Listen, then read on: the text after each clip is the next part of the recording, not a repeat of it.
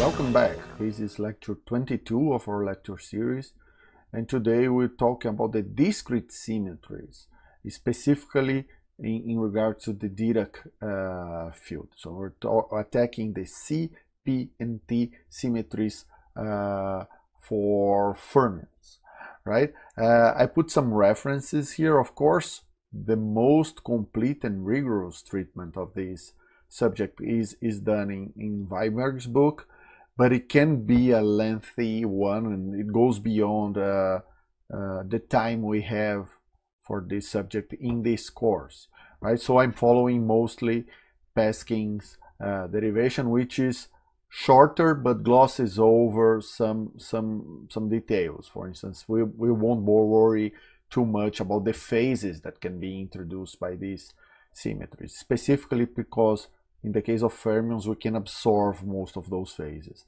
But I refer the interested student to Weinberg's treatment if you want to see the whole more complete story. So what is the idea here, right? We have been treating the Lorentz group as if it's just basically the Lorentz transformation, right? Which are continuous rotations and boosts in space-time, right? In Minkowski space-time. But this is not the whole story, right? If you think and you define a Lorentz transformation as the Lorentz group as the group of transformations that leave the Minkowski measure defined in this way in our convention of signs, right? Invariant. If I think about all the transformations that leave this invariant, right? The continuous ones are not the whole story. I can immediately think at least two more, right? Which are parity transformation, which is defined by P that takes the space-time coordinates and take them to these ones. In other words, I change the sign, I reflect all the three space components, right? And I can think of the time inversion, right? Or time reversal symmetry, right? Which does the same for the time, right? Instead of flipping the sign of space, I flip the sign of the time component, and it's pretty obvious that both these transformations leave x squared up here invariant, right? So they also preserve this Minkowski interval, and should be part of the Lorentz group. In fact, if I define a Lorentz transformation in this way, right, it takes some space-time coordinates into x prime given by lambda x, right? If I demand that this transformation leaves this Minkowski interval invariant, right? You can easily show that this implies that the determinant of lambda square must be 1, and the time component of this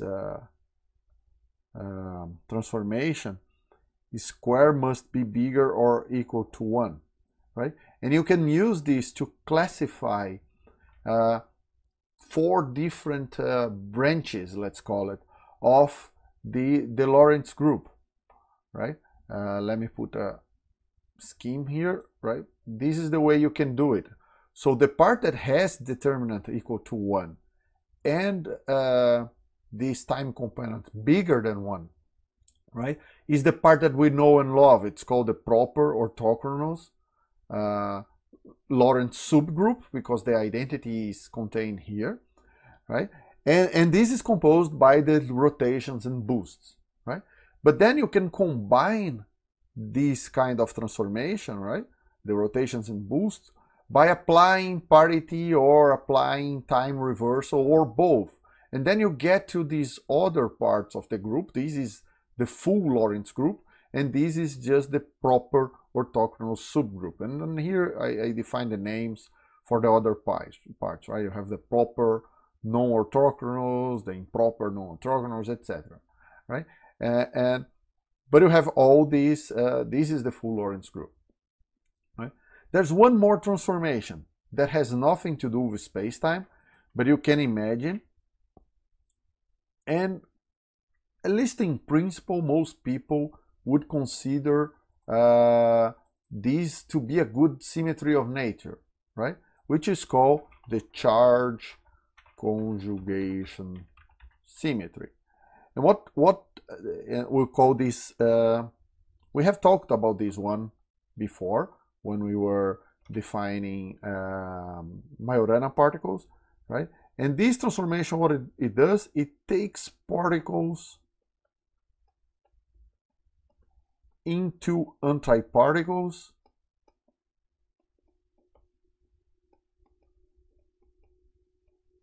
and vice versa, right? When you apply C to antiparticle, it makes it into a particle and vice versa, right? For now, this is very abstract, but we'll define the action of this transformation on mathematical objects soon, right? For now, I just want to give you the concept, right? And at least in principle, you would expect this to be a good symmetry of nature, right? You would expect particles and antiparticles to behave in the same way.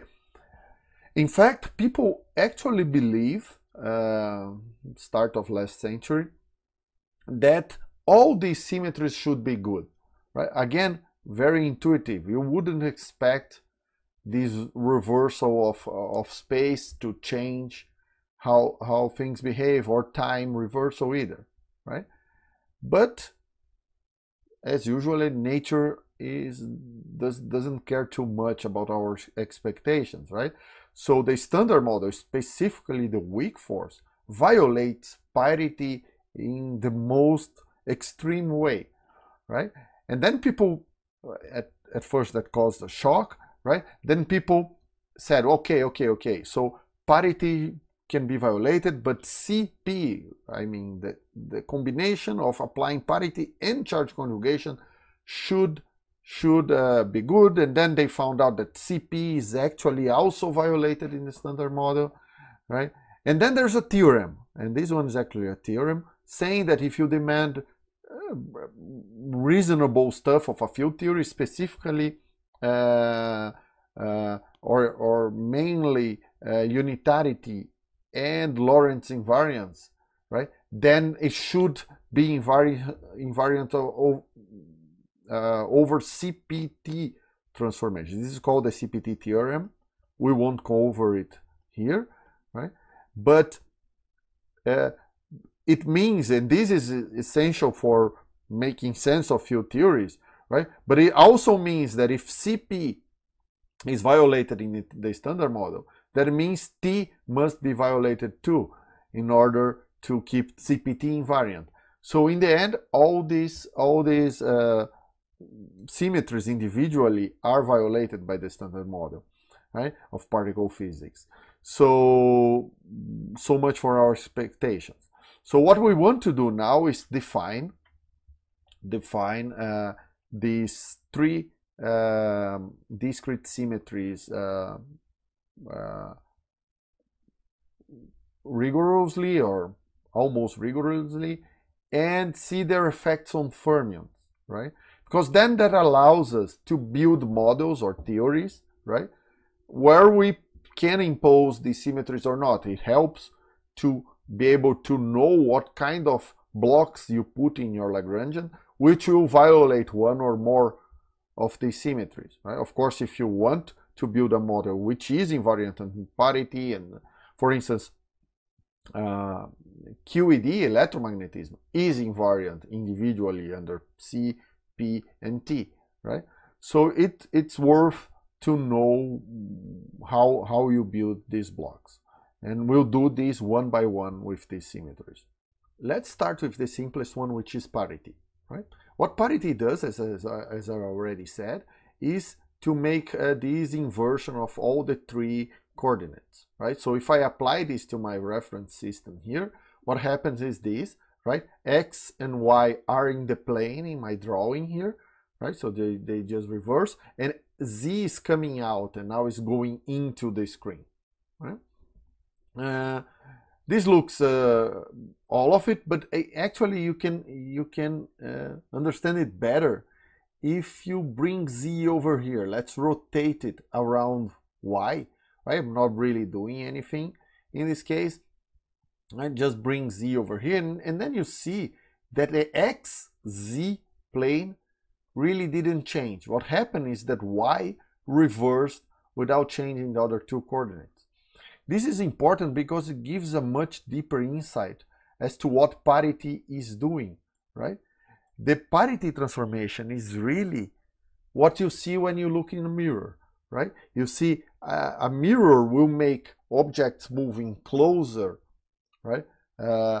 When you move forward, the thing in the mirror is moving in the opposite direction, is moving towards you, and the same is the other way around, right? And that's the inversion of Y. What you're really changing is this vector product, right? In the left reference frame, we know that I is equal to K product J, right? This is how the vector product works here. And in this case, I is the opposite, right? Is equal to J times K, which is minus Kj, right? So you're really changing things that are related by a right-hand product rule into a left-hand product rule, and that's why we call this a chirality transformation, right?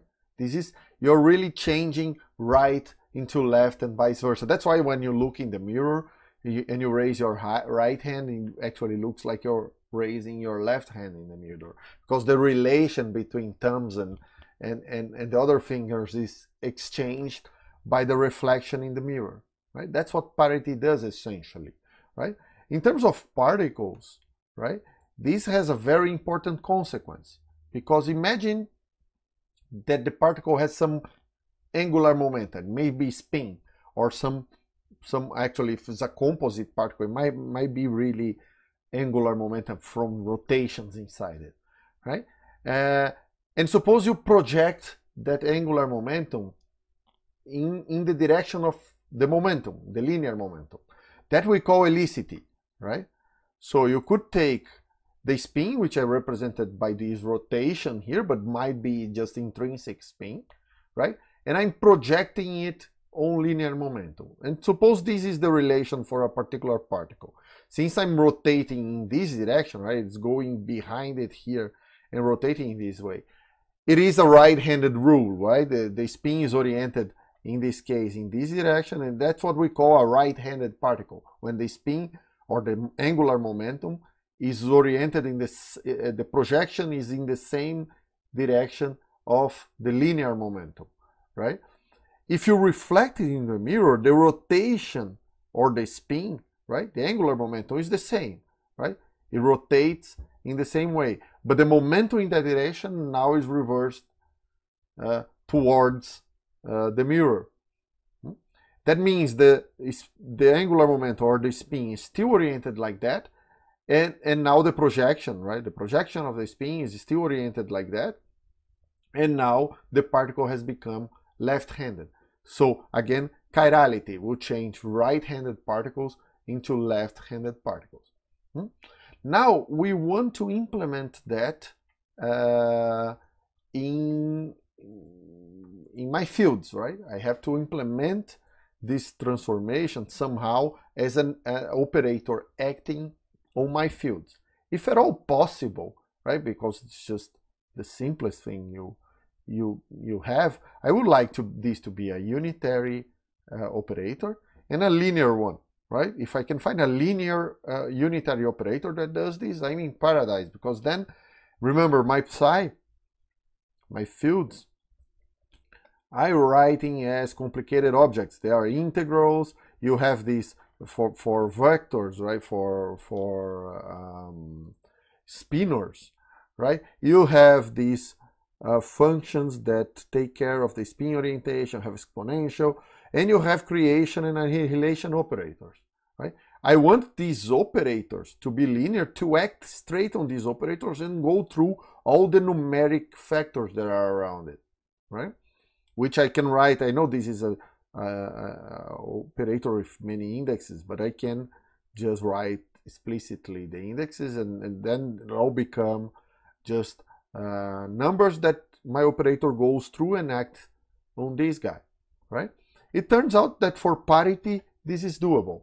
I can actually find a linear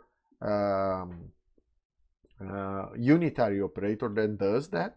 I'll call this P, the P operator, right? And P squared needs to be 1, because if I reversed 2 times, I should go back to the original 1. And as I'm saying, I'm defining it as a unitary operator. So P dagger is equal to P minus 1, which is P, right? And okay, all's fine, right? And I'll define the action of this guy on the creation or annihilation operators, right? In this way. So P acting on the operator that creates or annihilates, it doesn't matter, right? I state with spin S and momentum P, right? If I act with this operator here, right, I'll get a S, because spin is not really changing, but I'll reverse momentum, right? That's the action I'm defining. And of course, there could be a complex phase here. You never know, right? This is, all these operations are defined minus a phase, and let's see what kind of constraints we can put on this phase. And it does the same with the antiparticles, right? If I take one of the B operators, I can get this, right? If you want to know how he acts on A dagger and B dagger, just take the dagger on all of these. You can use these very easily, and you see just there's only a complex conjugation on the phases here, nothing else, right? Let me put a box around this. Get the color for my box here, right? If you bring together these constraint I'm putting on this operator with these phases, you can easily show that the phases square, right? Since I have to, if I apply it twice, I should have the identity. That means that the phase modulus square should be 1, right? Both of them. I just apply it twice, and you see that's what show up. And if I want this to be the identity, these phases need to have modulus of 1.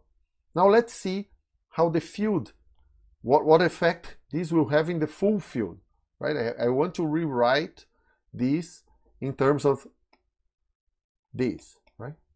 This is really what I want to know, the useful one. Knowing this, I want to get this expression. To do that, let's first find some useful relations, because again, I'll have to invert momenta. So I want to know how these two functions, u and v, behave when I invert the momenta. Right? Let me define the inverted momenta. Let's call this p tilde p0 minus p. Right? And remember, I'm only inverting the space part of the momenta. I'm not doing anything with the energy. Right? It's just there. And let's see what happens with how can I write u of p, right? Of course, there's an index s here, but I'll suppress it just to keep the notation light. I'm not doing anything with this spin, right? Let me see if I can rewrite this guy in terms of p tilde. Remember, this guy is P sigma psi, P sigma bar psi, right? Which I can rewrite in a very useful way for us. Remember that when we define these fields, again, this is results from the classical solutions for the Dirac equation, right? These sigmas are defined in this way, right? This is just the identity sigma, the three Pauli matrices, and bar is actually the same thing I did here with the tilde, is 1 minus the Pauli matrices, right?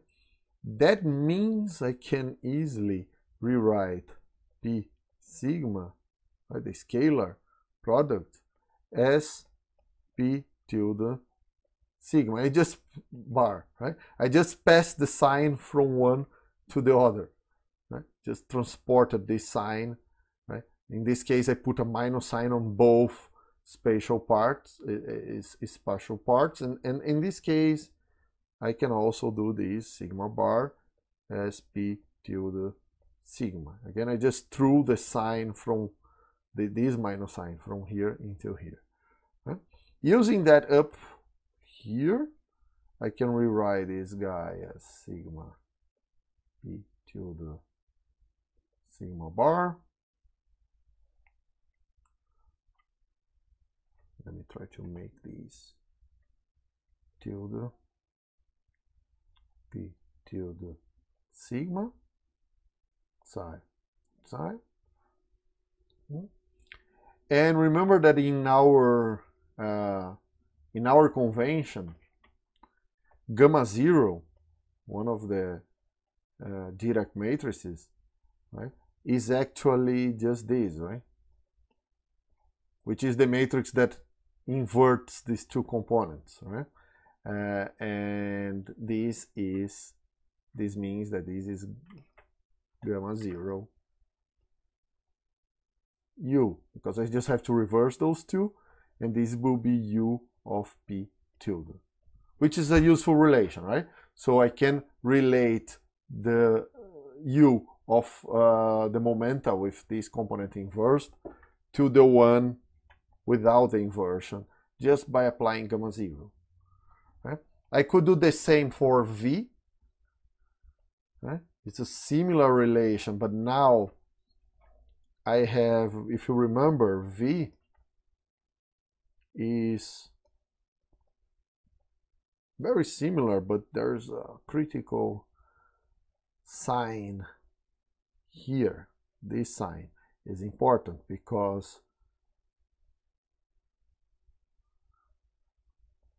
if I do the same, right, I apply these transformations here. If I apply them here, right, I get what I want, P tilde sigma bar. I get minus P tilde sigma, right? But now if I invert and throw this back up here, this is very similar to this, but the sign went up. So I need to bring this sign out and write minus gamma 0 V of P tilde. Right? So this sign is important. It will end up here. So now I have the relations I needed, and I can apply parity to the field and use these relations to write it conveniently, right? So to P of psi x, P, this is minus 1, but this guy P minus 1 is equal to P, so I'll suppress and just write like that, right?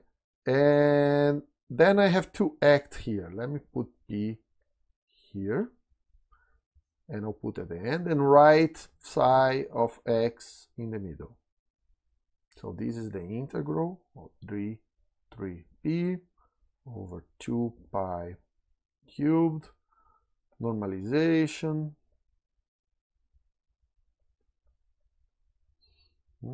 sum over spin,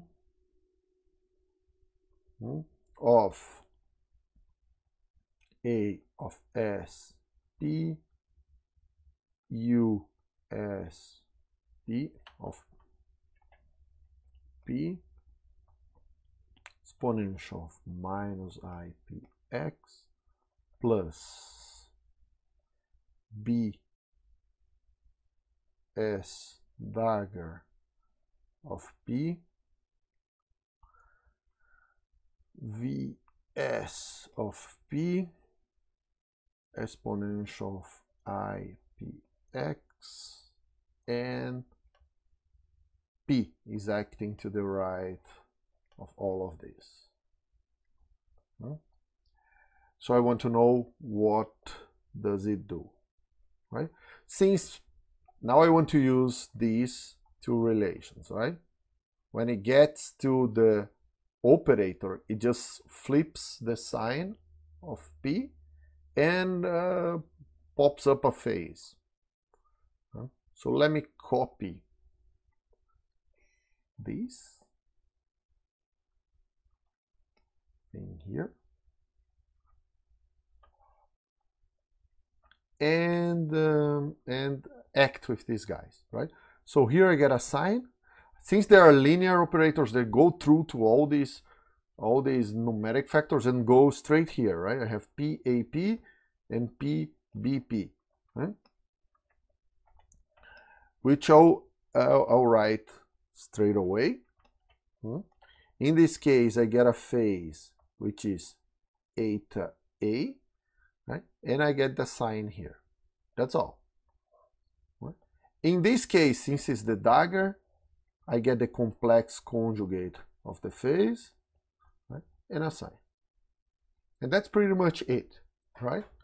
But now I want to rewrite this, because this now is not psi anymore, right? This is not psi of x anymore. You have stuff in there that makes it so I cannot write. But I want to write it in terms of a psi field. So let me make some transformations there. Let me massage the expression a bit to write in a form that is convenient, right? So what I will do in this integral, notice the integral here I have is on 3 momentum, right? So I'll do a change of variables and take P into minus P, right? Which is the same as taking P into P tilde for momentum. And notice also that Px, which is equal to P0 T0 minus P vector X vector in our metric, right, is the same as P0 T0, right, minus P minus X, which is kind of obvious, but that means that's the same as P tilde of T minus X. And I can use this to rewrite these exponentials already in terms of the P tilde, right, which I'm changing into, right? That means I can rewrite that expression, right? This inversion does nothing here in the integral because, again, I get a minus sign, but I have the flipping of the integration limits. That is just the same, right? But the integral now is on P tilde, D3 P tilde, which is minus P, right? This guy also does not depend on the sign. All I have to do is remember that I'm doing the integral I'm calculating stuff with P tilde here. These I can copy, right? But I remove the sign because now is P tilde vector. This guy, when I do this change of variables, I'll get US of P tilde, right?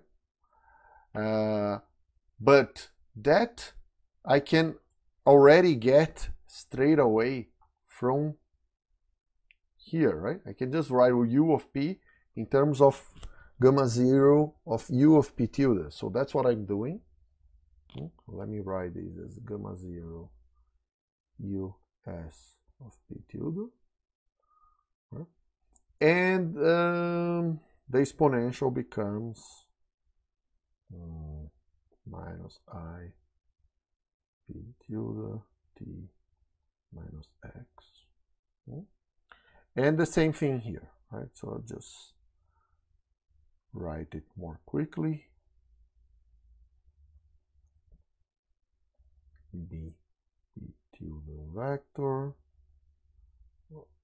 s dagger gamma 0 e s p tilde exponential I tilde t x minus x, sorry. Right? So I rewrote everything now in terms of this variable. Now if I look at this, the only thing I have to still choose here to really write this as a psi of something, right, is these phases. If I want the field itself to have a definite parity, right, because for general phases, this guy will not have a definite parity. But if I choose the appropriate phases, it does. And the choice I'm making, is that eta b star is equal to minus eta a. Right? Again, I'm not taking too much care about these phases, but bottom line is that most of these fields are defined minus a phase, right? So I can redefine. Remember, there's a symmetry. We didn't discuss this for the fermionic field, but we did for this complex scalar field, right? And so I have some freedom with these phases, which I'm using to choose a particular representation of the parity now, right? And that's how as far as I will discuss that. If I choose that, then the phase comes out, right? I can just substitute eta b star here by minus eta a. Eta a goes out, right? And what I have left here, gamma 0, also needs to come out here, right? When I remove eta a and gamma 0, I get what is left here is just psi of t minus x, right? Because p tilde is just a variable of integration. It doesn't matter. I can even throw away all the tildes. What really matters is that I got these minus x instead of x here. So bottom line is that I found that p psi of x p is equal to eta a gamma 0 psi of t minus x, right? And that's how the field transforms under parity. Let me put a box around this. Good. Psi almost always comes together with a psi bar, so it pays to also figure out the transformation for psi bar. Right? We can start that by obtaining p psi p dagger, right? Which will be the dagger on this side here is eta a complex conjugate, because this is just a phase, psi dagger of t minus x times gamma 0 dagger. But in our convention, gamma 0 is real, so gamma 0 dagger and symmetric, right? So gamma 0 dagger is just gamma 0. Then psi bar, right? P psi bar of x. P is just p psi dagger gamma 0 p, which p goes through this gamma 0, right? So gamma 0 comes out here, and I get psi dagger p gamma 0, which is the same, since these guys are Hermitian, right? I can rewrite this like that, right? And use this line, right? Substitute this here and get eta A star psi. This is psi bar, right? Psi bar T minus X, and there's an extra gamma 0 here, which I leave here, and this is the transformation property, right? From the first, from here to here is what I need to get the transformation properties for psi bar. With that in mind, I can start seeing how bilinears transform. Remember the bilinears we defined on last video, right? These are the, since we want these Grassmann numbers to be combined in these bilinears are the essential building blocks that you put in the Lagrangians to make interactions, kinetic terms, everything, right? Mass terms, right? So if we know how all these bilinears transform, we can start playing model building in Lagrangians, right? Put the blocks that we want to violate or preserve parity. So let's take a look at a few bilinears just to get the gist of it, right? If I want to see how, say, psi bar psi, which is the most, the simpler bilinear we can think of, transforms under parity, right? This goes into P psi bar psi P, right? I can insert a P square here, right? Because that's 1, and get P psi bar P, P psi P, and use these two expressions, right? I'll get eta A from here, eta A star here, so I get just eta A modulus square, which we know from the start is just 1. This is just 1, right? I get this from the psi bar part. I get psi bar of T minus X, gamma 0, and this, and from this part I get gamma 0 again, psi of T minus X. Right? This gamma 0 square is also the identity, 4x4 identity, right? Which means that psi bar psi went into psi bar psi, but these guys are calculated at T minus X.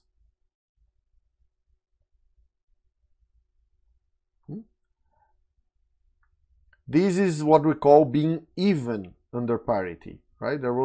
It's just the same object, but now calculated in this new reference frame, right? Now let's look at the pseudoscalar, right? Remember we defined a guy. Let me put one box around this guy because this is, well, in the end I'll summarize all these transformation properties in a table. For now, let's just keep that one. Psi bar gamma 5 psi is a guy that is a bilinear that I called the pseudoscalar last video. Let's see what happens with it. If I take the parity transformation, right? Again, I do the same tricks, but now I'll have this with a gamma 5 right here, let's say. It could be to the left, or it could be here too, depends on where I insert these guys, but it doesn't change anything, right? I have to come with this P over gamma 5, which is fine. P commutes with this spinor space, right? And then use P comes over here. And then I can use those two expressions up there, right? I'll get to almost the same I have here. Right, let me copy this expression, with the exception that now I have a gamma 5 right here in the middle. Right? Other than that, it's the same calculation I did before. Again, this is 1. And gamma 0 square is 1.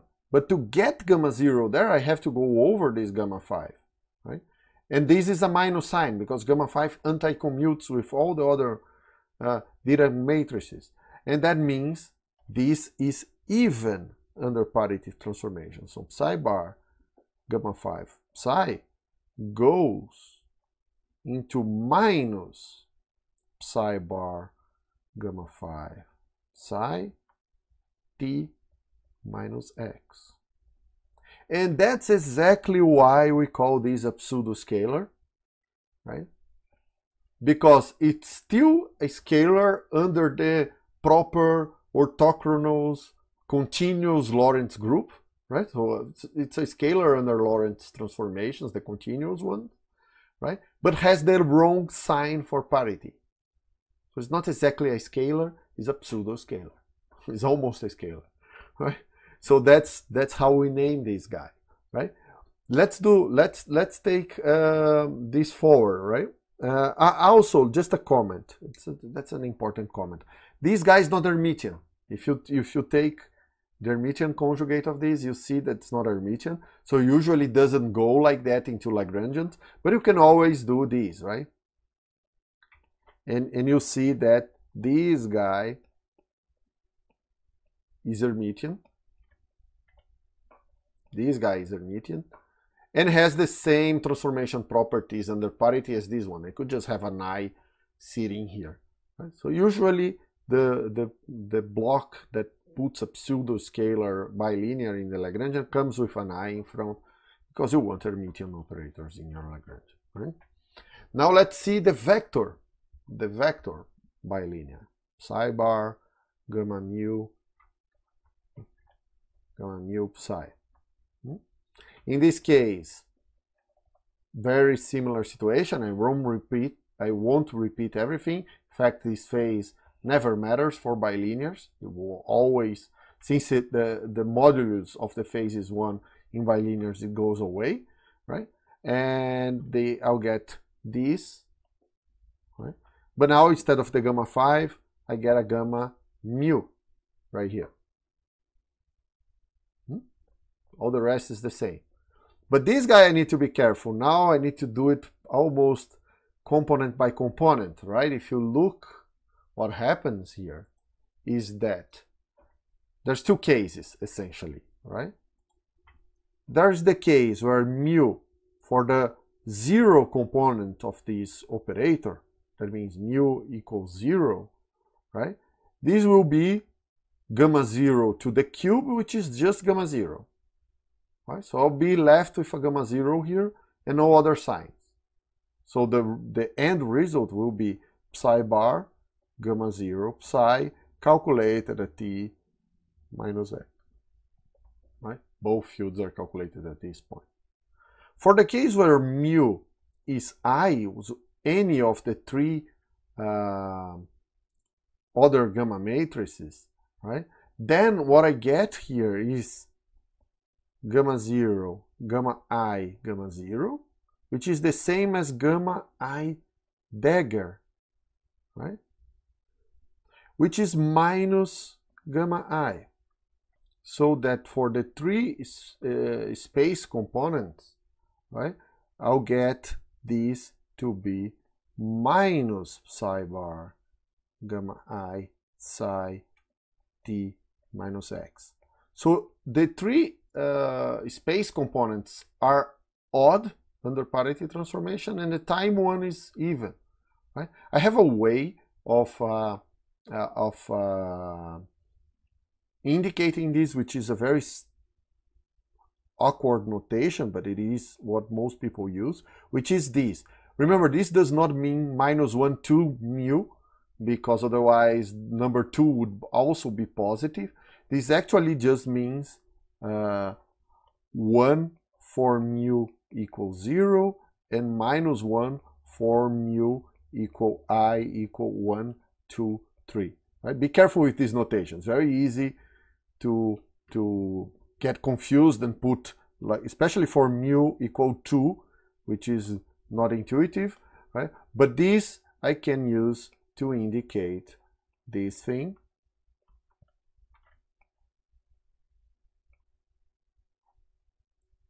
Psi bar gamma mu psi of t minus x, right? Which is what I was looking for. And it's quite nice, actually, because this is a vector, right? And I'm saying that under parity, the three vector spatial components, the three spatial components, are transforming as a vector. I'm inverting, just like momentum, just like position, right? It's transforming just as the other vectors, the position, the coordinates, etc., right? And then there's this guy, right? When I take the same thing and put a gamma 5 in here, right? And then what happens? I go through the same thought process, right? But now I have a gamma 5 matrix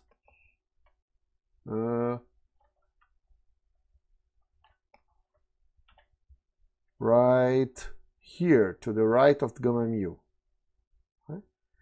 And of course, it's the same logic, right, between these three guys. But in order to get there, I have to bring this gamma 0 over here. And that gives me an overall sign, right?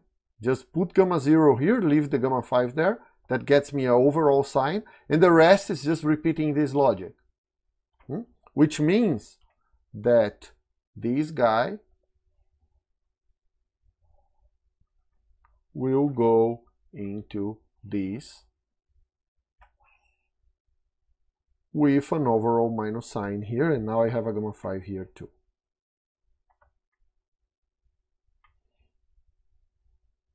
Which means that in this case only the time inverts sign and the three spatial components don't, right? Is a vector with the opposite sign is a pseudo vector, right? Again, it's the same thing that I did for pseudo scalars, right? It's a scalar with the wrong sign under parity. This is a vector with the wrong sign under parity. I won't do all the bilinears. I'm still missing the tensor bilinears, and I don't know, I could put a derivative here. And now you have to see, for instance, psi bar del mu psi, because besides the gamma matrix that will be here, del mu is also changing under parity, right? The three spatial components of del mu are also getting a sign. So you can look at all these objects. I'll show a table at the end, but you see the logic, right? You have to just use commuting relations between Dirac matrices and figure out what happened, right? So let's go to the next discrete symmetry. Okay, so our next symmetry is time reversal. So now we're really thinking about like a movie running backwards, right? All motions are reversed. In fact, even angular momentum, right, needs to be reserved, but whatever is rotating rotates the opposite way, and by consistency, even intrinsic spins need to be reverted, right? So what I want now, and this is pictorially what is going on, so both spins and angular momentums are inverted and momenta, right? I want P to go into minus P, so that everything that is moving goes backwards now. The spin needs to go into minus S, right? And time, of course, needs to be reversed, right? Once again, that's what I want, right? And I need to act with that upon my creation in annihilation operators, my field, right, in the end, right? If I could find a unitary linear operator that does this, would be amazing again. But this time, sadly, you can't, right? Peskin proves this on page 67. Schwartz do an interesting discussion on it too. I won't go through the whole discussion. What you can already see, right? If you're interested, take a look there. But what you can already see, right, is that I already did this, when I was doing parity transformation, I already did this transformation on the fields, right? And I have shown that taking P, just taking P into minus P in the whole expansion for my field, right, didn't lead to a time inversion, but to a space inversion, right? And the solution to that problem is to make this operator not be linear, but be anti-linear. And by that I mean that it has two components. It has one component that acts upon the creation and annihilation operators. I want that to be unitary. Right? I don't want to deal with non-unitary operators, right? But when it goes through complex numbers, it complex conjugates them, right? So that makes for an anti-linear operator, right? Since the part that acts upon the operators themselves is unitary, that makes it also an anti-unitary operator, right? That means I'm keeping this property, but not the one where it just goes through all these numeric factors. It can go through them, but we will complex conjugate everything. So now I'll have an anti-linear,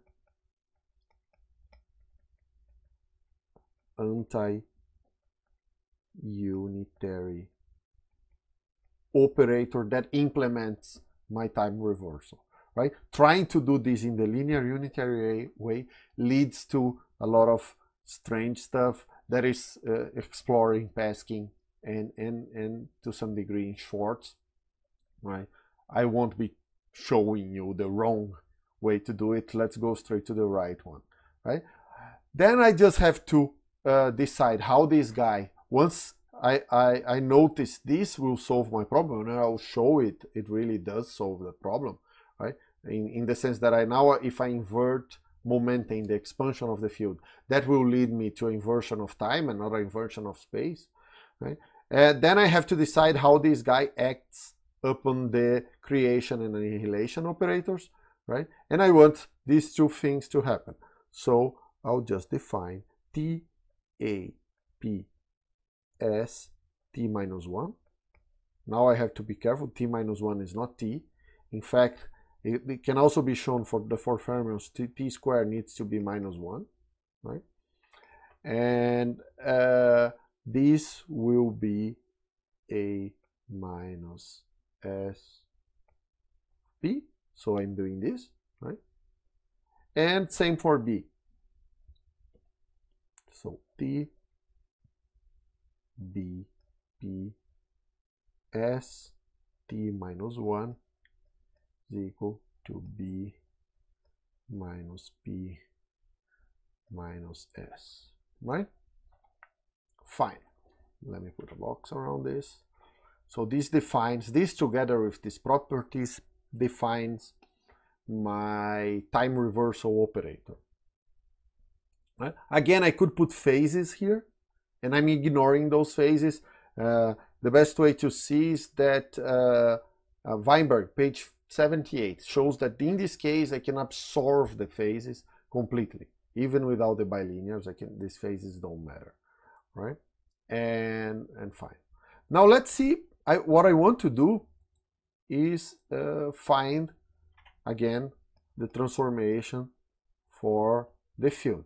But in order to do that, I have to worry about how US of P and V transform when I invert spin, when I invert momenta, right? Otherwise, I won't be able to do that. So let's do first these operators, right? In the Fourier expansion of the field, right? I'll have something like AP of S times USP exponential of IPX, right? And when I act with these operators, I'll have this, right? Being anti-unitary, when this guy comes over here, I get T, A, S, P, T minus 1. But these are all complex numbers, right? So I need to do sp star exponential of minus ipx, right? And then this guy just becomes a of minus s minus p according to this definition. Right? Same thing for the b. So t b p s dagger, because that's what shows up in the field. I'll worry about psi bar later, so I'm worrying about the transformation of psi. Right? VSP exponential of minus IPX t minus 1 will be b minus p minus s dagger VSP star exponential of IPX. Notice the change of the sign in the exponential, which is the whole trick, right? That's what will lead to a time inversion instead of a space inversion, is this sign, right? Now I have to be a little careful with the spin, right? It's not easy to flip spin, right? When I first defined U and V, I used a very simple specific basis for spin where, say, U is defined as C of S, and I took psi 1 as 1, 0, and psi 2 as 0, 1, and eta 1 was the opposite and all of that, right? Now I want to do something more general, right? So let's call psi up, which is my psi 1, right? Psi 1 is psi up as a rotation in theta psi plane, because this 1, 0 is just in the direction of z, right? In the third component of the third Pauli matrix, so the z direction. Let's rotate this, so theta and phi are angles, right, in relation to this z direction, and write this as a spin that is pointing up in a generic direction specified by these two angles. Right? So here I'm just doing the rotation. Right? So this is spin up in this direction specified by theta phi.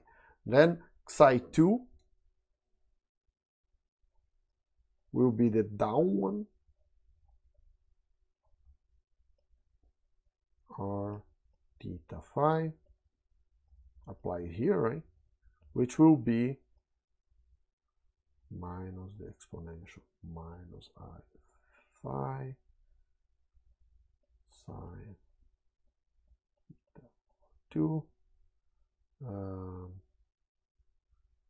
cosine theta or 2. Fine. So these are my general direction spin orientation, right? And of course, the psi of S will be the pair psi up, psi down. Now what I want to know, right, since I need here minus S, is what are the psi of minus S spins, right? Or are the guys that have the opposite, right? I reversed the spin direction, right?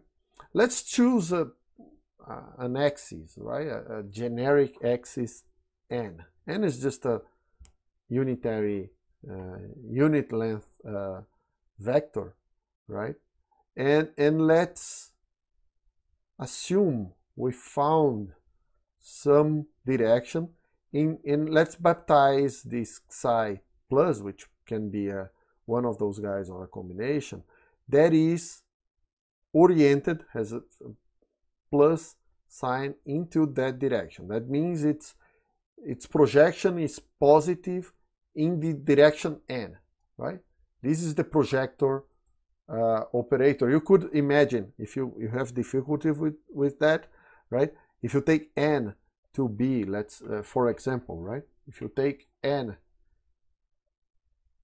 to be 0, 0, 1, for instance, to be the z direction, then this projector would be just sigma 3, right?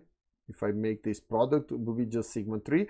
And then it's obvious that plus is the guy that is spinning up in the z direction, right? Because sigma 3 is just 1 minus 1, 0, 0, right? Pretty easy. So this is a generic one that projects the spin in the direction of n, right? And being an eigenvector of that with plus sign means this is spinning up in that particular direction. Right? Now let's suppose I apply the same operator to these very non-intuitive ansatz. Let's take this guy. Just because, right?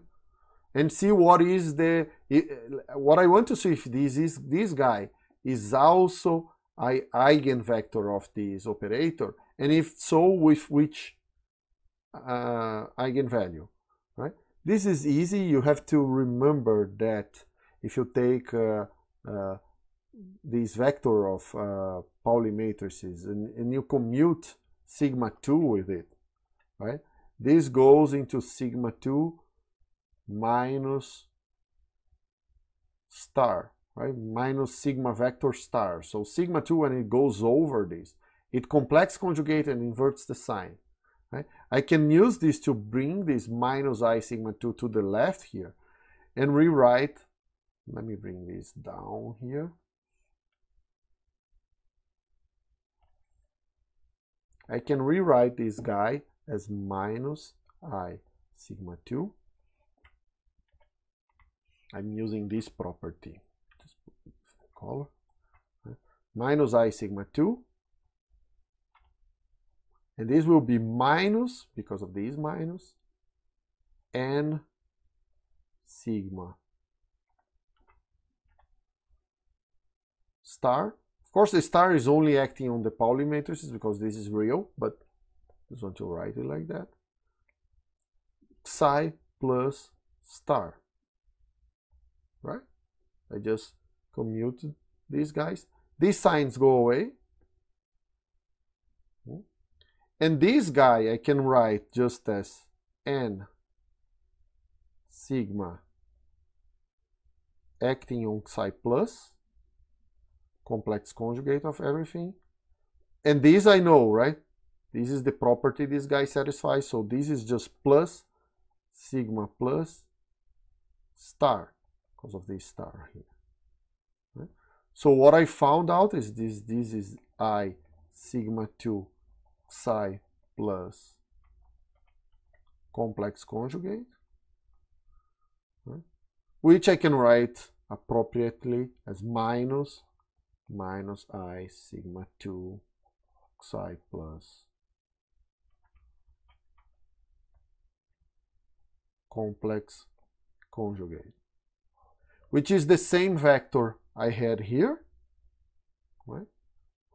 But now the eigenvalue is negative. That means that this combination is psi minus, right? Is the opposite spin. Psi minus is the opposite spin to psi plus, because I projected on a general direction. This guy on a general direction, I get plus, and I project this guy on the same direction, I get minus as the eigenvalue. Right? So this operation of multiplying by minus I sigma 2 and taking the complex conjugate is what inverts spin.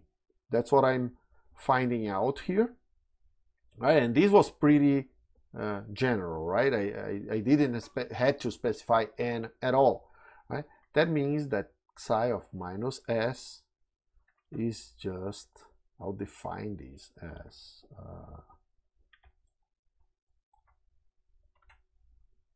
minus I sigma 2 psi of s complex conjugate, right? which is what I wanted, right? And then there's some neat properties for this, right? This is the spin flipping operation, but if you do the calculations, and you can use those definitions up here and take the complex conjugate and multiply by minus I sigma 2, which, by the way, minus I sigma 2 is just this matrix. It's a very simple one. Right? So you can play with those definitions up here and show pretty easily a set of relations that is the following, right? If I take minus I sigma 2 on psi up star, I get psi down, which is what I expected, right? I apply the flipping, I go from the up into the down. But if I apply again, you expect this if you understand spin and you did some exercises about this in quantum mechanics, right? This goes into minus psi up. And then you have to apply it 2 more times in order to get back to where you were. You get this phase that you cannot get rid of, right? Psi up. Then I apply this operation to this guy, right? Psi up star goes into minus psi down, and minus I sigma 2 minus psi down, then go back to the original psi up, right? You have to, if you do just 2 spin flips, you get a sign, right? You have to go do 2 more spin flips to get rid of the sign again, right? And that means that this psi of minus s, if I apply that to the 2 components I have here for psi of s, right? Psi up will go into psi down, down, but psi down will go into minus psi up, right? And this sign is important. That's the psi of minus s. Also importantly, right, we know that B dagger creates a particle, right, with all the quantum numbers opposite to that particle created by A dagger, right? But B dagger comes accompanied by V of s, which has in it eta of s, which is not the same as psi. In fact, eta, by that constraint that you want to invert all quantum numbers, including the projection of spin, means that eta of x needs to be psi of minus x, minus s, right? We did this implicitly before. If you take that general form that I wrote here and go back to the z direction, that means taking theta and phi equal to 0, right? You see that psi of s becomes, right, just 1 0 0 1, but eta of s becomes, using these 2 relations, right, becomes 0 1 minus 1 0, and this is spinning up for the antiparticle, and this is spinning down for the antiparticle, right? These are how the indexes are organized, right? So this is implicit in Pascal. It never says this quite explicitly, but that's the convention it's using, and it's also the convention for Weinberg, right? Which proves that this needs to be like that. Equation in section 5.5. If you're really curious, you could go there and take a look, right?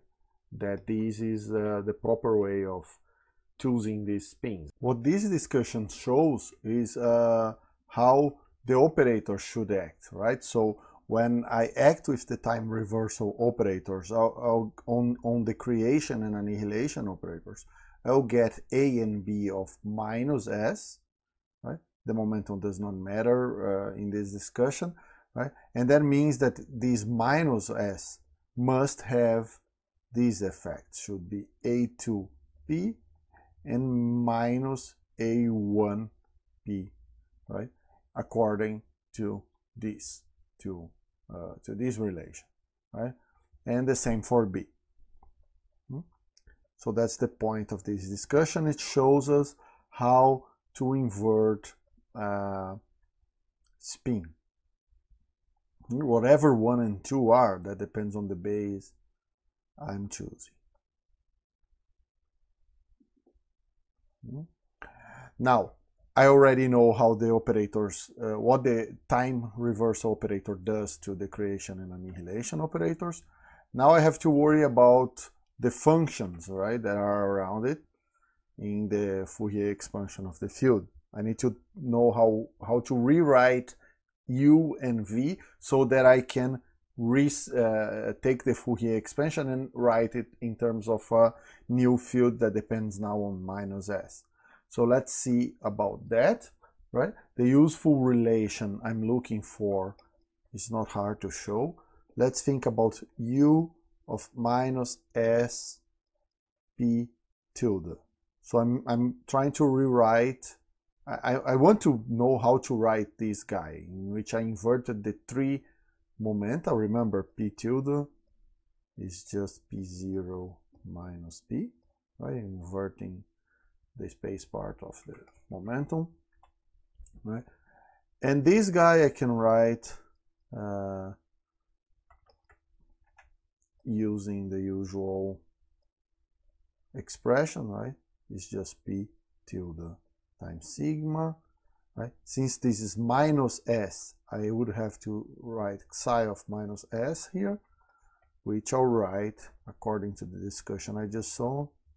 I just made 1 minus I sigma 2 psi S star, right? And the same here,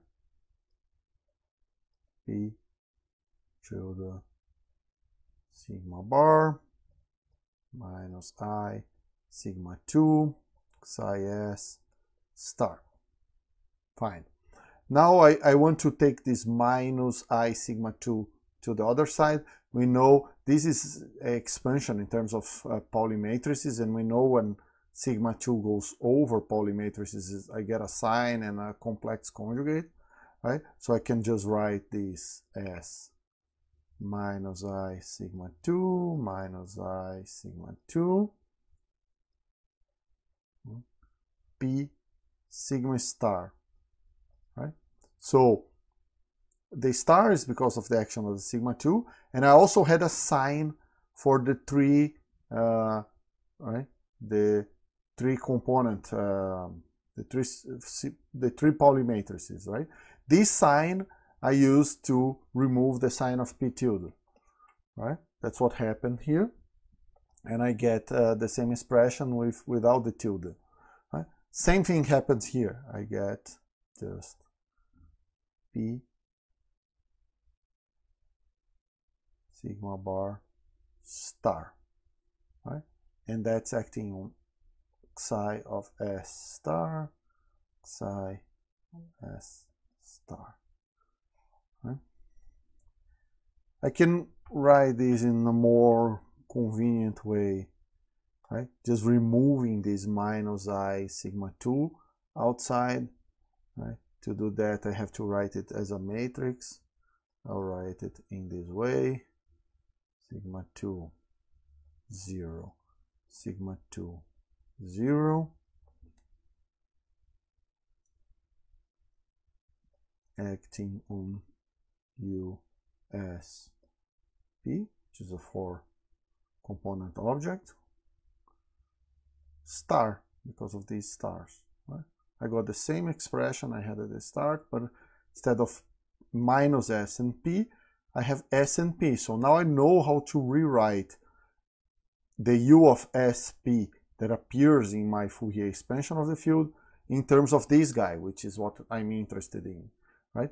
In fact, these I can also put in terms of Dirac matrices, right? Minus I times this is just minus gamma 1, gamma 3. Right? That you can check. That depends, of course, on the convention. But in our convention, if you make this multiplication, you get this, right? So US P star. And I can invert this, right? Just have to multiply on both sides by gamma 1, gamma 3 and use the properties of the gamma matrices and write US P star as gamma 1, gamma 3 U minus S P tilde. Remember, when I act with the time reversal operators on this is what I have inside my field expansion, right? I got this, which I already figured out, right? I know how to write A of minus S, and now I know also US star, right? It's just gamma 1, gamma 3 multiplied by U of minus S P tilde. The exponentials are also easy. So I'm almost there. I'm just missing V star, which is the same. I won't do the calculation again. I could do just a calculation very similar to this one and get, in fact, exactly the same.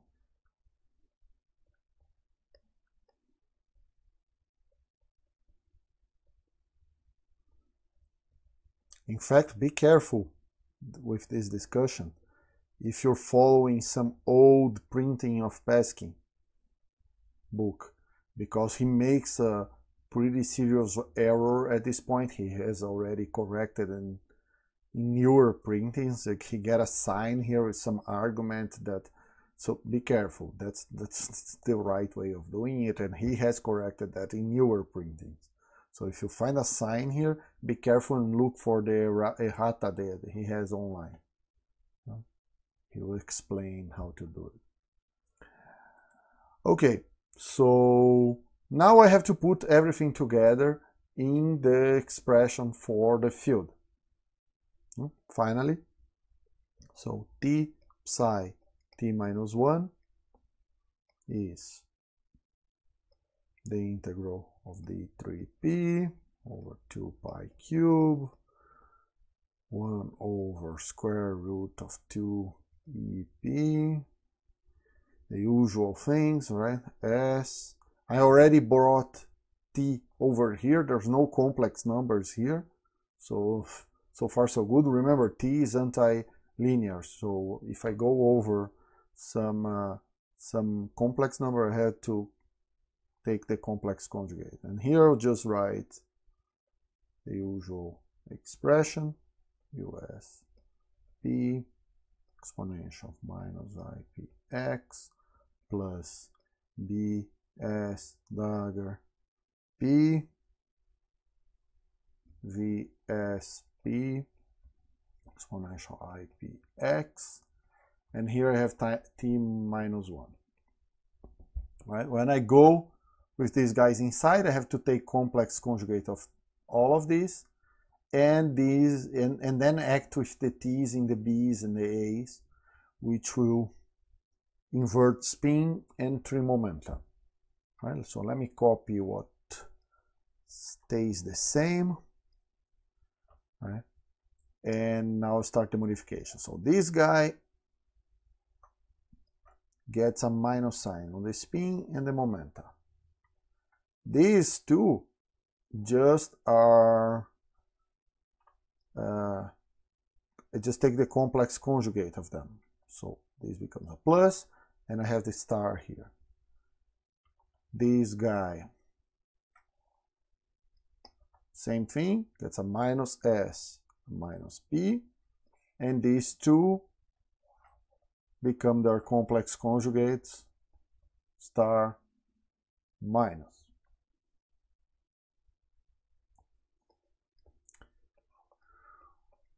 Okay, now I want to rewrite everything in terms of P tilde, like I did before.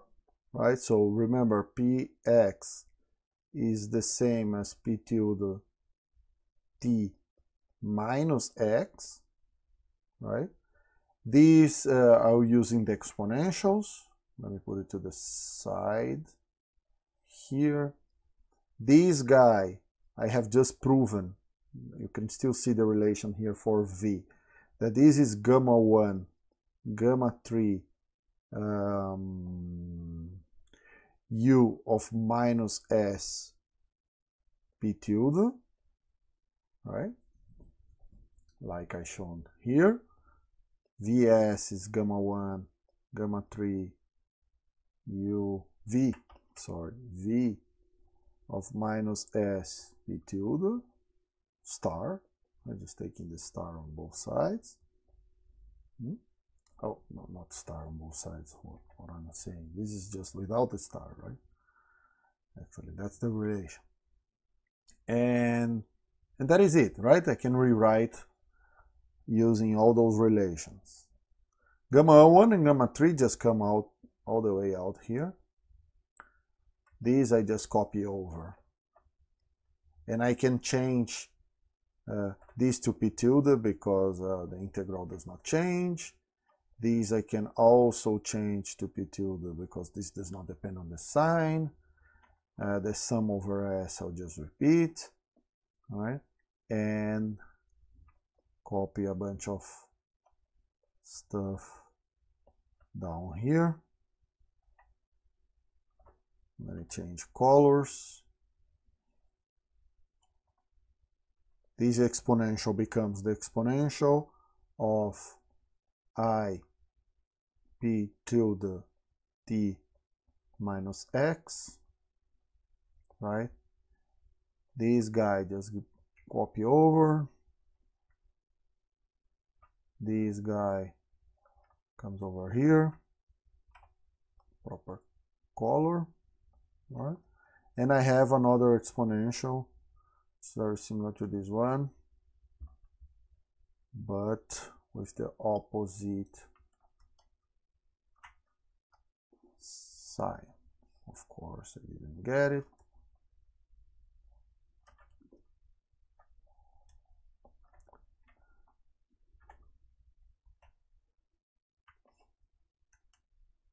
Squeeze it a little bit for space.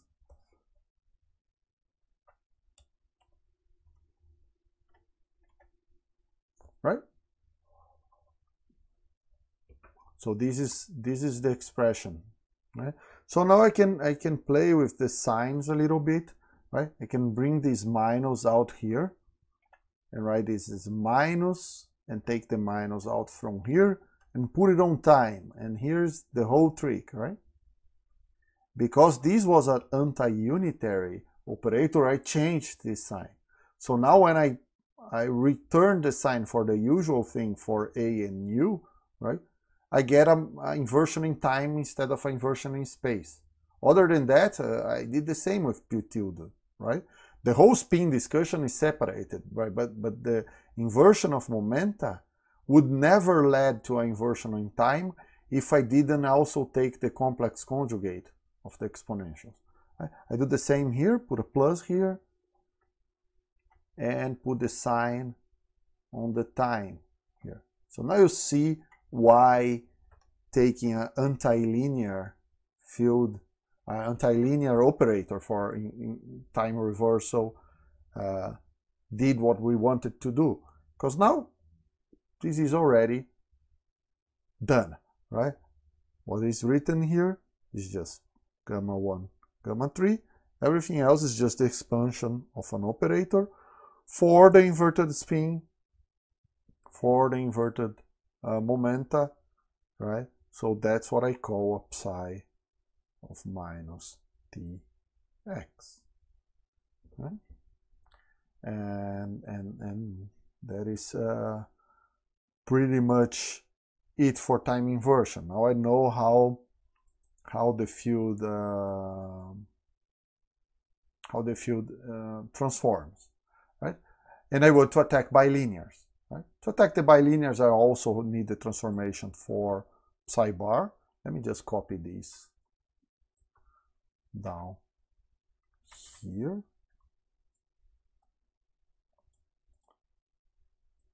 And highlight it.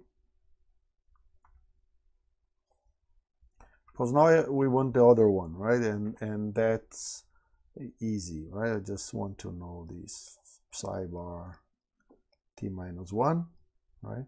This is the same as t psi dagger gamma 0 t minus 1, right? Gamma 0 comes over here. You have to take the complex conjugate of gamma 0, but gamma 0 is real in our representation, right? So you just get t psi dagger t minus 1 gamma 0. And then this guy, remember that t minus 1 is t dagger, right?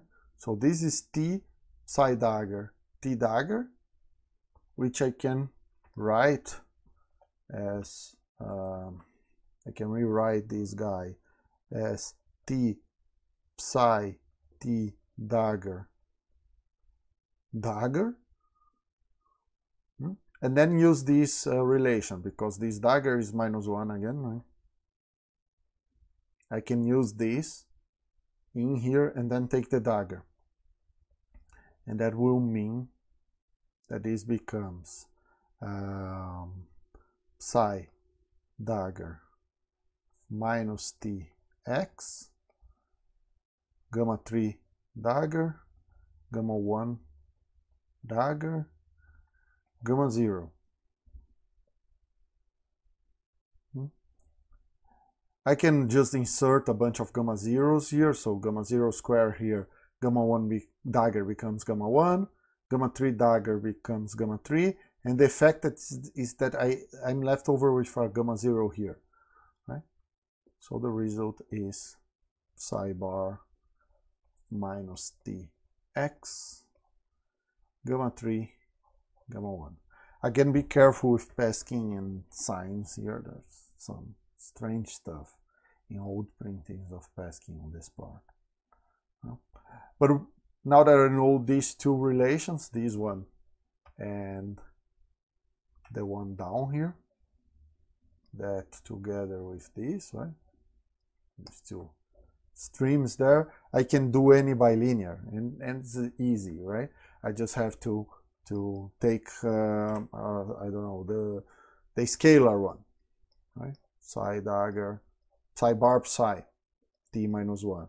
If I want to know how this transforms, I just insert a t minus 1t in the middle here, right? And that allows me to use those two relations. So for the bar, I'll get psi bar minus t x gamma 3 gamma 1.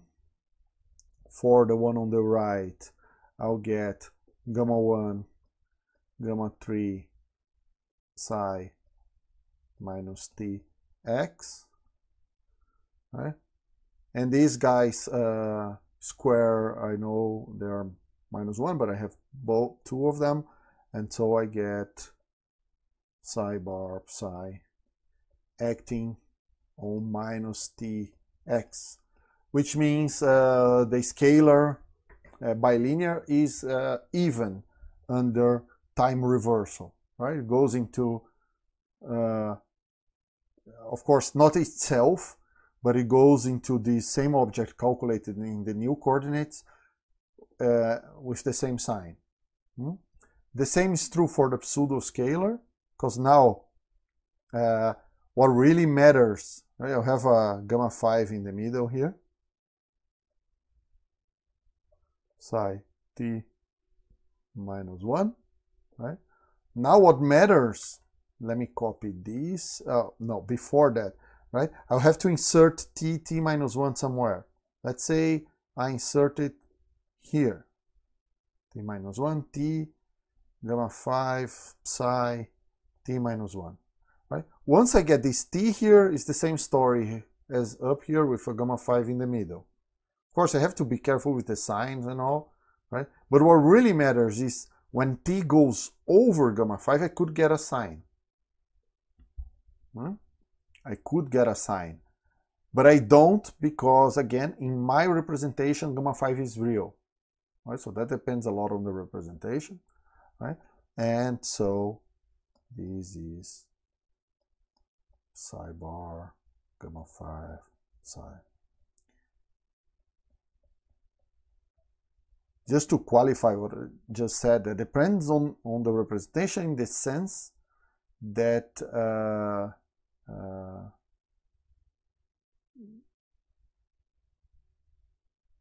that also changes. If I would change gamma 5, it would also change the definition of psi bar.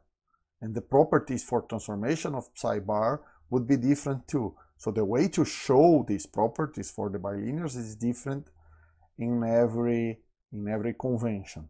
But the properties of the bilinears themselves are not. Depending, the properties of the bilinears do not depend on your choice of the representation for the gamma matrices, right? This is a physical thing, right? Now let's look at the remember, this is not Hermitian. The Hermitian combination is really this one, right? Gamma 5 psi, which makes a lot of difference now, right? Because now this I that is here is a complex number. That means when it goes out, it gets a sign, right? And goes into minus I psi bar gamma 5 psi of minus Tx. So really the pseudoscalar, if written in a Hermitian way, which it should to go into the Lagrangian, then it is odd under time reversal. And that's an important thing we'll see later. Finally, let me see if I want to do any other bilinear. One more, the vector, just to illustrate what happens when I have a Lorentz index in the middle here. Let's take a look at this one. Psi bar, gamma mu psi, t minus 1. Again, I have to insert t minus 1 t somewhere. I'll do it right here. Right? T minus 1 t. That means I get t minus 1 goes over here, and I get psi bar, let's indicate like that, of minus t. That means it's calculated in this point, right? Gamma 3, gamma 1. But to get there, it went over this gamma mu. So this becomes gamma mu star. And here I have gamma 1, gamma 3, psi, minus t. Again, this means the same thing here, right? And now I have to be careful with this guy, right? So gamma star, gamma mu star is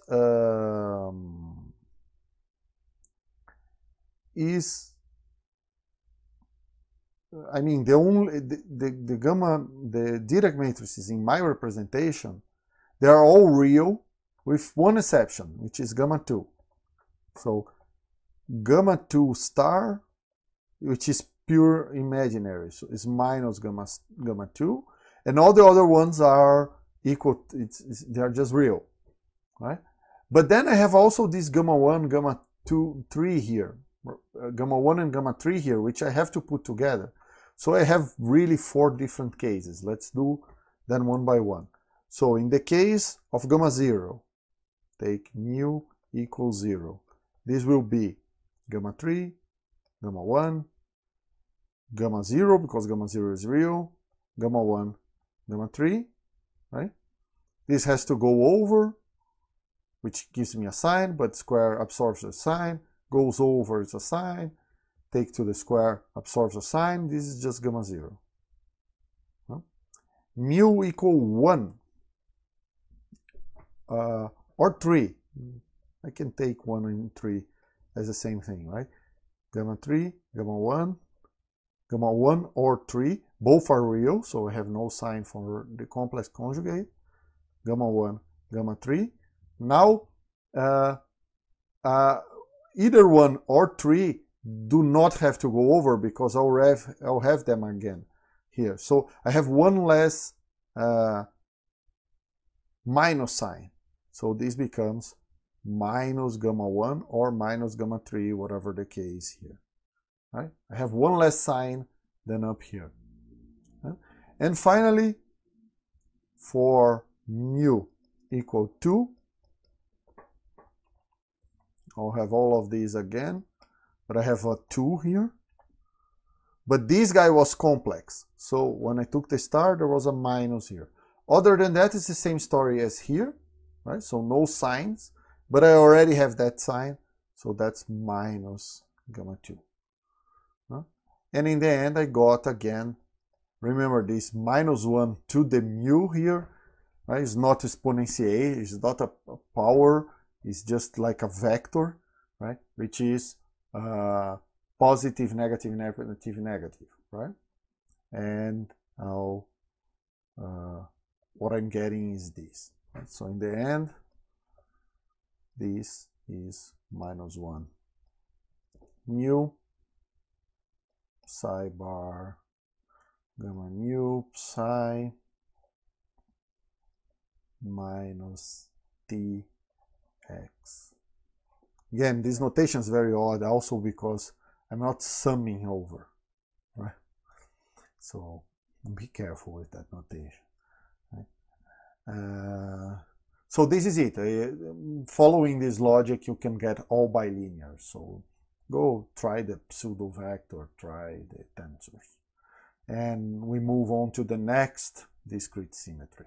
So now we come to charge conjugation, right? As I said at the start, the idea of charge conjugation is to exchange particles for antiparticles and vice versa, right? This name charge conjugation is because we know, right, if there are conserved charges like electric charge, the particle and antiparticle will have opposite values of those charges. That's also true for coloring, QCD, baryonic number, leptonic number, and many of these other charges that arise from global symmetries, right? Global internal symmetries of your Lagrangian. And so that's why it's called charge conjugation, right? But thinking in terms of creation and annihilation operators, right? We know that the one particle state, aside from normalizations and things like that, is given by the creation, some creation operator acting on the vacuum, right?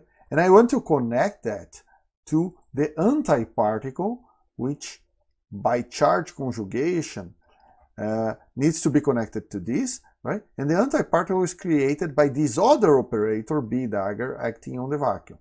Same for the future states, right? For the other side of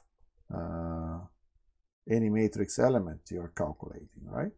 So now I want an operator that transforms A into B and vice versa, right? Again, I would like this operator to be unitary and linear because that makes life very easy, right?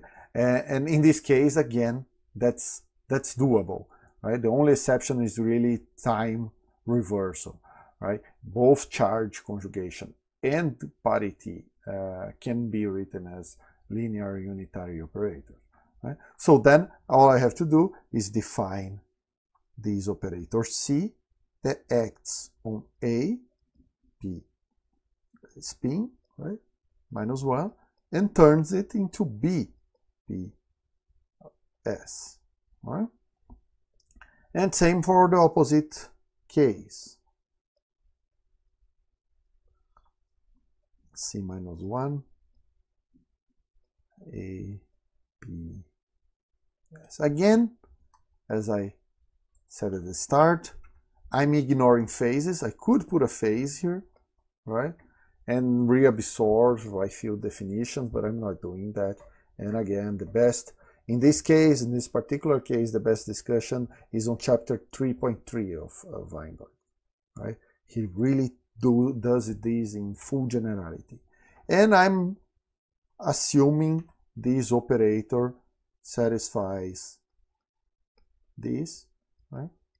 Which is the simplest case, and it works. If it works, I don't have reason to go for more complicated operators. So I already know how this guy acts on A and B.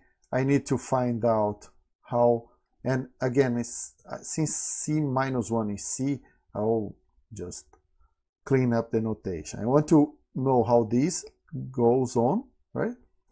And for that, I need to rewrite, again, I do this game to rewrite U and V in a new form. In this case, I need to know how to write U in terms of V and V in terms of U, because after I make, right, I have A, U. I'll apply the operator. This will become B.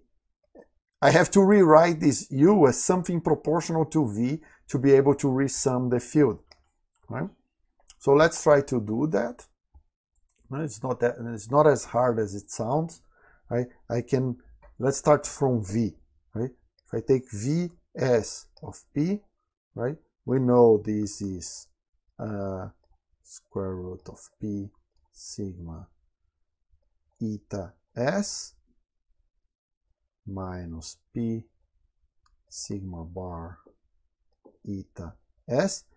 And mind you, charge conjugation has nothing to do with space-time, right? So life gets simpler. I don't have to be changing momenta, time, and all of that. It's just really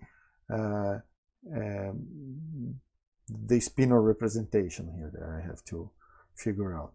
Remember, from the discussion on the time reversal, we know that eta S is equal to psi of minus S, right? So let's use that here, right? Let me copy this guy over. Let me copy this one over here. And let's write psi of minus S in the way we learn when doing the time reversal, right? This is minus I sigma 2 psi of S star. And the same here. Now, I can take the star of everything. Let me do this. I'll take this expression and calculate Vp star, right?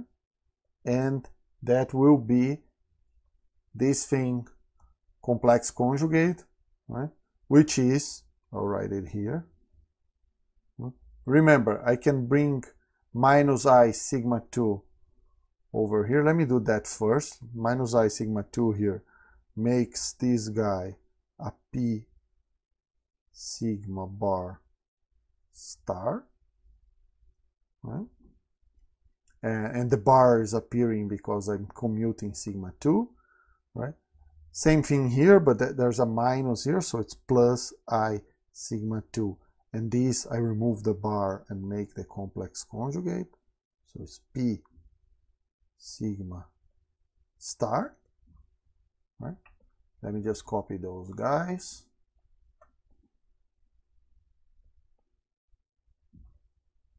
Up to now, I just rewrote these, right? So there's still this complex conjugation here, which I'll put out here. And now I'll use everything. So the complex conjugation on these guys, just remove all stars from here. On these guys, I have to change those signs. And that means I can rewrite this expression conveniently as minus I sigma 2, I sigma 2. Remember, I sigma 2 star. Actually, I said this star will change this sign, but it doesn't, because I sigma 2 star is real. This is just I sigma 2. So there's no change here, right? So this is just easily rewritten. I want to invert to see, I need this P, the sigma bar down there, so I can write this as P sigma bar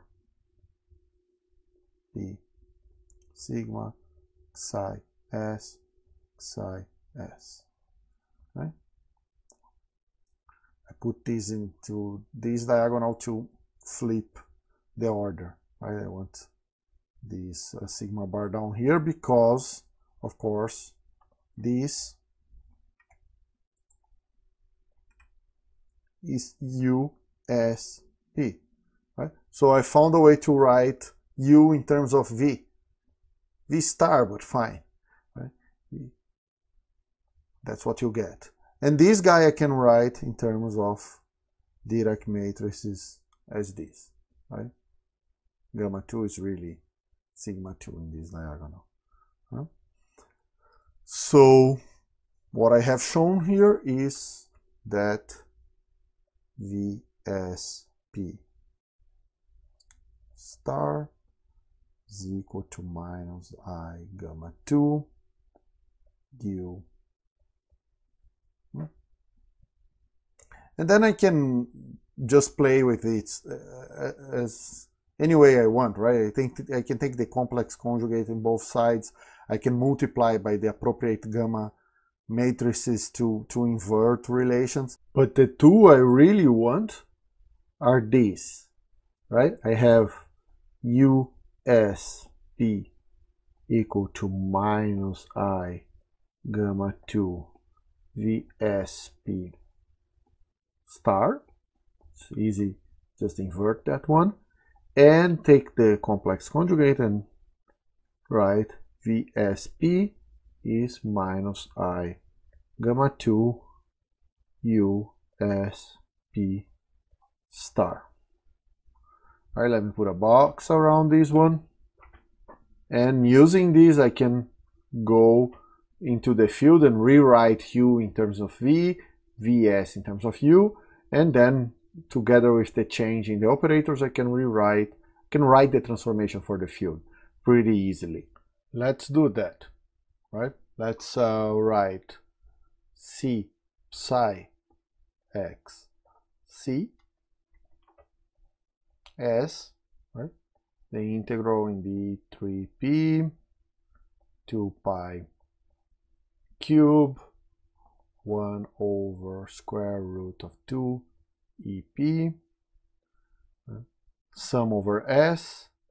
And now I already came with the C's. They go through all the numbers and act straight into the creation and annihilation operator. So the A that was here becomes a BSP times USP exponential of minus IPX. The B that was here becomes a AS dagger P, right? VSP exponential of IPX. Right? There's the wrong pairing between B and U, A and V. So I use that. I'll use those expressions to fix it. Let me just rewrite this guy as minus I gamma 2 V star, and this guy as minus I gamma 2 U star, right? The minus I gamma 2 comes outside the integral. This just repeats as in all cases so far. Let me get this a little bit further down, right? Sum over S. Now I have BPS VSP star exponential of minus IPX plus APS dagger USP star exponential of IPX. And this is not psi, but it is psi dagger. The only difference it's not transposed, right? These guys are not a line, they are columns, right? So the way I'm writing this is just I gamma 2 psi dagger x transposed, where transposed means in the spinor indexes, right? Because it's still just the complex conjugate. It's not the dagger, right?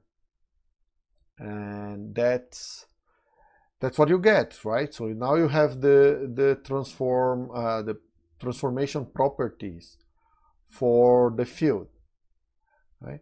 Again, as in the other cases, let me just highlight this because that's what we were looking for all along, right? This transformation, right? And now I need the same for psi bar, and then I can go apply these to all the bilinears, right? So another way of writing these, sometimes useful too, not only to get the psi bar transformation, is like that, right? And just let's insert two gamma zeros here, right? This is psi dagger, gamma 0, just inserted a unity here, transposed. This is psi bar, and then using that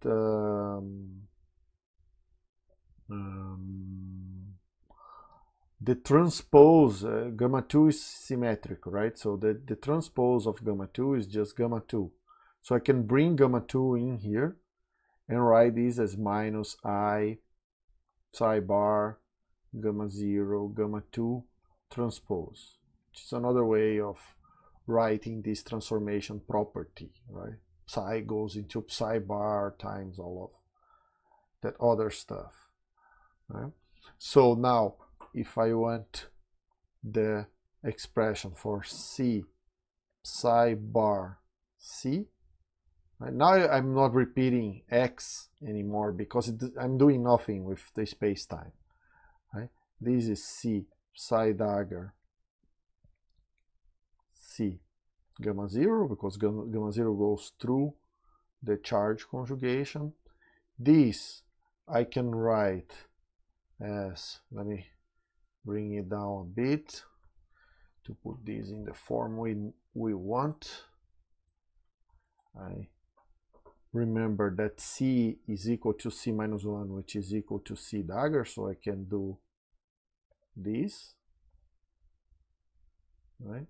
And use any of those versions. I think I went with this one, which means I can put minus I gamma 2 psi dagger transposed, and I'm taking the dagger of all of this.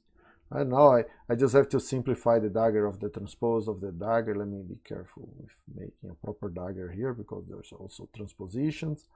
This is just I psi transposed because the daggers here go away, gamma 2 dagger, which is minus gamma 2. So this is minus I psi transposed gamma 2. And this I plug down here, right? So minus I psi transposed gamma 2, which is this part, and then gamma 0 that comes from here, which again, if I want to write an expression similar to this one, right, I can just remember that gamma 0 is also symmetric like gamma 2 and write this as minus I gamma 0 gamma 2 psi transpose. So you see the charge conjugation connects psi with psi bar, but still keeping it up. That's what the transpose does, right? It's still a column vector, and psi bar, which is a line spinor, right, goes into psi but transposed, right? So it keeps the orientation, right? It's not changing how the spinor indexes are summed over, right? But that's what I wanted, and that allows me to go over the calculation of the bilinears, right? Let's do the scalar one first, just because it's the simplest one and I like to leave the complicated ones for you, right? So C psi bar psi C. Again, I can put the identity here. I can insert C square in the middle, right? And use those two relations. So for the psi bar part, that will give me minus I gamma 0 gamma 2 psi transposed. And for the psi part, I'll get minus I, just take a look up here, right? Here, minus I psi bar gamma 0 gamma 2 transposed. Right? I can combine those two and take the transpose of the whole thing, right? I have to be careful with that, because if I write this in terms of indexes, right, I'll have to go with this psi bar to the left of that guy, right? And I get an extra sign for that, right? Remember that you have to be careful when transposing fermions, right? Grassmann numbers, and you have to be careful with that. So I'll get a minus that comes from these two i's, but that's counteracted by this commutation I just said, right? So this becomes a psi bar gamma 0 gamma 2, which is the transpose of this one, gamma 0 gamma 2 psi, all of that transposed, right? And now I have to go over gamma 0, goes over here. That's a minus sign when it goes through the gamma 2. Gamma 0 square is 1, but then gamma 2 square is minus 1.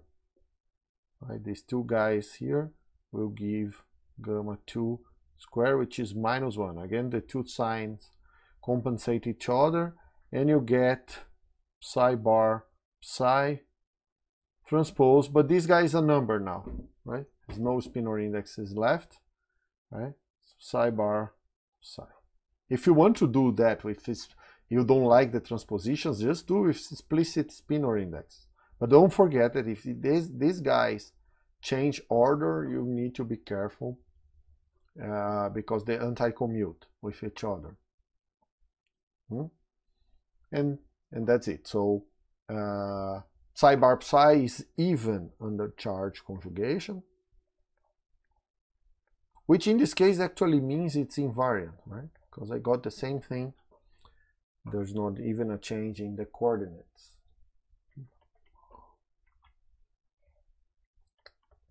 And I could do the same for the pseudo-scalar, for the vector, and for the pseudo-vector, right? I won't do it in detail. I'll put it all in a table. Now let's take a look at this table, right? So in here I indicate if each of these bilinears, and even the derivative, I put the derivative here, if they are even or odd under parity and time reversal, and also charge conjugation. For parity and time reversal, keep in mind, right? Remember what I'm saying here is that for parity, for instance, the operator that is written there, right, calculated x t goes into another operator, I mean the same operator but calculated at minus x and t, right, with some sign in front, right, some coefficient, and this is the coefficient that is shown on this table, right? Same for time reversal. Time reversal, I'm saying the operator goes into some coefficient times the operator calculated at minus t. In the case of the charge conjugation, the operator goes into itself, the bilinear goes into itself, right?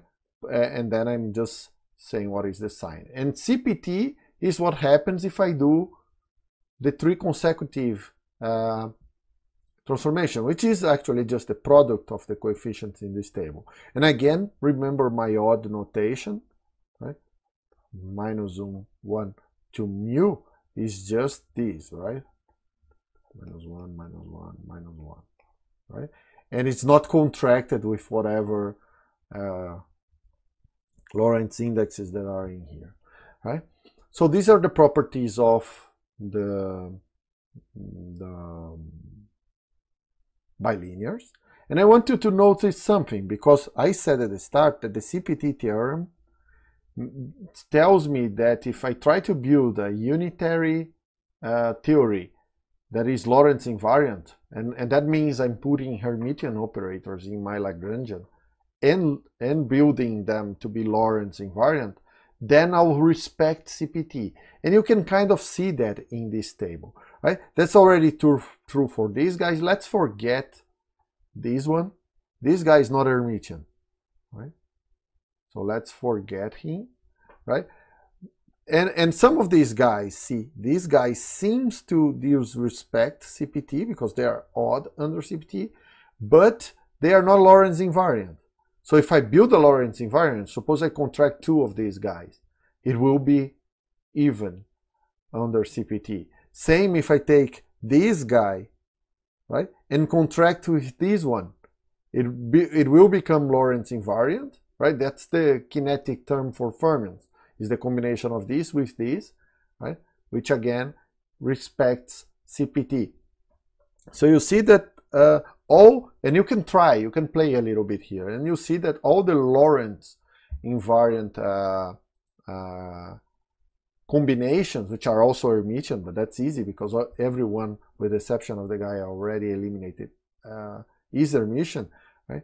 You'll see that every Lorentz invariant combination that you can build out of these bilinears will respect CPT. And again, remember, these bilinears cover that whole basis for all bilinears, right? So that's a very strong statement saying that these all respect CPT. It's not a proof of the CPT theorem. You need to be more general than that, but it's a very good indication. Right? So this is what I wanted to talk about today, right? And we're done with fermions from that. And so next video, we'll finally get to spin 1 particles and we'll take a look at the quantization of gauge theories. Yeah? See you then.